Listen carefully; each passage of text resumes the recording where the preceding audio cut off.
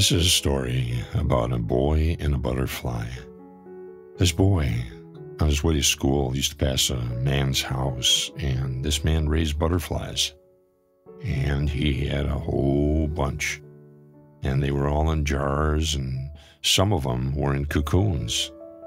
So he would stay there after school, maybe an hour or so, and learn about butterflies, and showed the man that he was really, really interested in how butterflies live and how they're born and how they come out of cocoons. And so he asked the man one day, after many, many hours, he said, could I have one of those butterflies and take him home and watch how he comes out of the cocoon? Because he never saw that before. And the man said, gee, I don't know. It's real important, something that you cannot do under any circumstances. And the boy said, of course, mister, whatever it is. He says, you can never open the lid. Can never, under any circumstances, open the lid. Well, the boy said, I can do that. I'm good. Try me, please. Give me a chance. The man said, okay, but remember what I told you.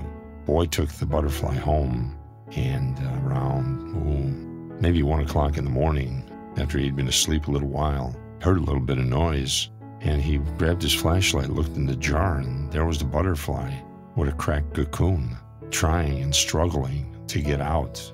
He only had one wing out of the cocoon, and the boy felt so bad for the butterfly. The boy wanted to help him so desperately.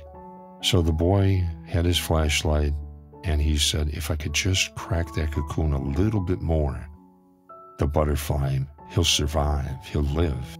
So he opened the top of the jar, reached in, grabbed the cocoon with the butterfly, and cracked it open the rest of the way.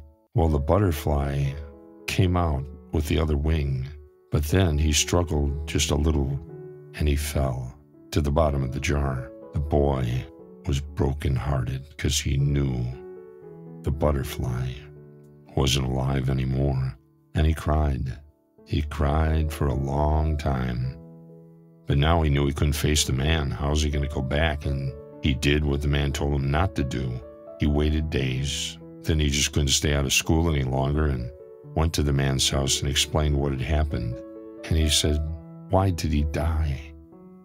Well, the man told him that as the butterfly struggles in the cocoon, the blood flow throughout his body, goes to every part, to the ends and the tips of his wings, to the rest of him.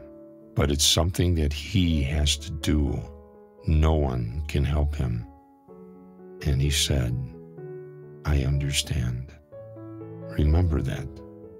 Remember it in your heart when you're suffering from some event or some tragedy. No one can really help you. The tools and everything you need and the skills are inside you.